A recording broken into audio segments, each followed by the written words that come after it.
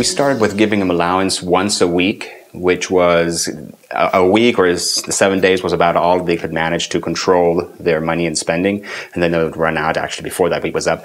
But then after 1 year of doing it for a week, we decided that we would go to 2 weeks. And they have to budget their money to last for 2 weeks. And now soon, as they're going to be 8 years old, well, 6 and 8, we're going to have them do it at a month budget.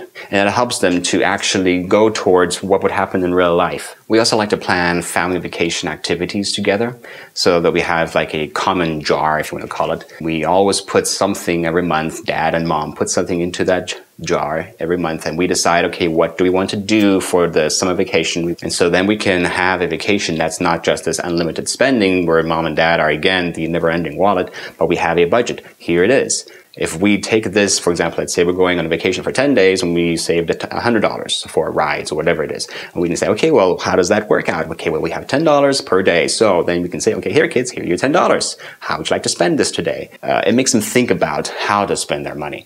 And it worked for us. And we're hoping that as they get older, we'll be able to give them more responsibility in the vacation, you know, finding the best place to stay, trailer park for the camper, all that kind of stuff. And then we also have a jar for school supplies, because once a year back to school happens and you've got to buy all these new school things.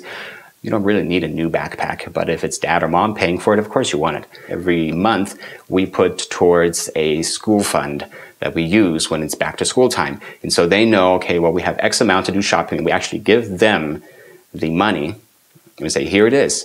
Do we have our list? And so they go to the shop and they make sure that they can buy everything within that, and they take their calculator along and they add it up to make sure they don't go over that budget.